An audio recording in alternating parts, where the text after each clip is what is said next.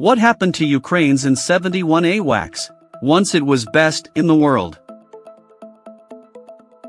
Currently, Russia and Ukraine have been battling in the same room for months. In the past, brothers turned against one another, so Ukraine's once proud defense and military industry also lost the largest market. The Ukrainian Air Force was not equipped with early warning aircraft that could control air supremacy, but in reality, they built two early warning aircraft that were quite advanced at the time and could be compared to the American-made E-2 Hawkeye. Near the international airport of Igor Sikorsky in Kiev, the capital of Ukraine, there is a huge and extremely rich aviation museum, the National Aviation Museum of Ukraine, which houses a large collection of modern fighters made in the Soviet era, from the largest Tu-22M3 backfire strategic bomber to many fighters developed by various design bureaus.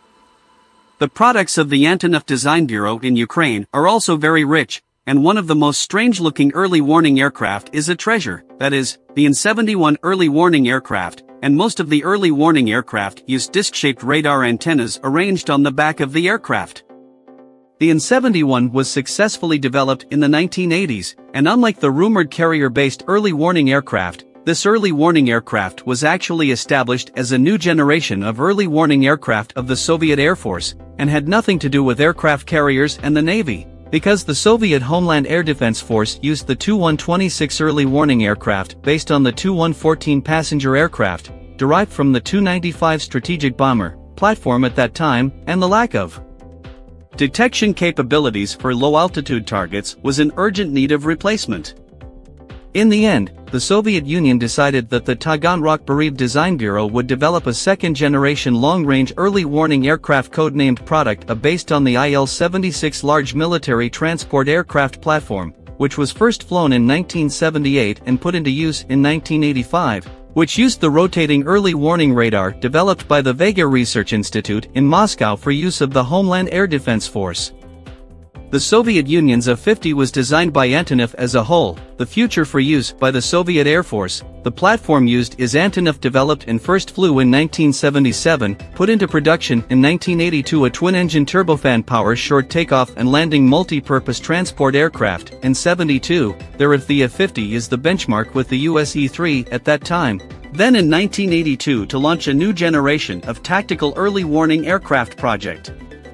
According to the An-71 indicators formulated in 1983, the aircraft is required to have an endurance of not less than 5 hours. The quantum early warning radar developed by the Vega Research Institute has a search distance of up to 360 kilometers, has the ability to track 120 targets at the same time, and has the ability to penetrate voice and other data under multiple command posts at the same time, and also the early warning radar to have the ability to find low-altitude small targets, such as the ability of the US-made Tomahawk cruise missile, and at the same time, the carrier platform has the ability to operate in bad weather and various geographical environments.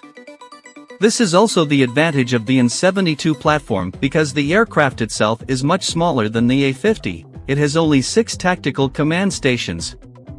A total of 3 prototypes were built for the An-71, and by convention, Prototype 2 was a static test aircraft.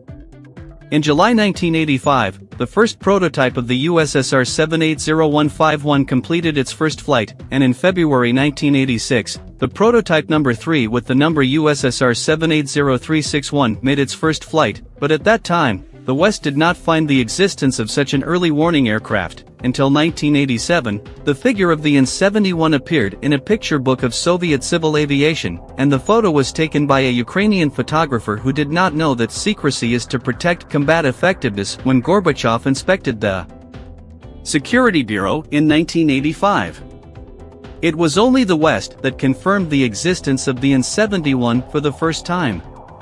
The second prototypes of the An-71 have undergone hundreds of test flights, of which the number 1 prototype has 387 flights, 650 flight hours, and the number 3 aircraft has 362 flights, 380 flight hours. In 1990, the project was stopped due to the drastic changes in the Soviet Union and lack of funds. After independence, Ukraine was even more unable to continue this project. 2 prototypes were once parked at the Antonov Airport, and after 2010, the first prototype was moved to the National Aviation Museum.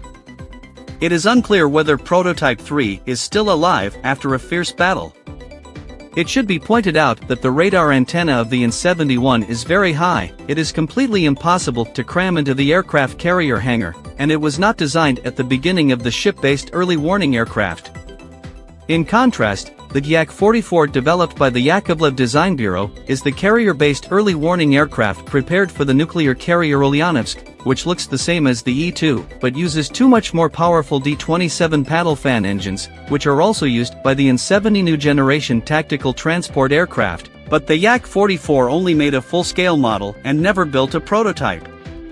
In order to compete with the Yak-44, Antonov has proposed an An-75 carrier-based early warning aircraft program based on the An-74 platform, which shows that if the Ulyanovsk nuclear aircraft carrier is successfully launched and commissioned, Ukrainian aviation manufacturing companies will contribute as much as shipbuilding companies.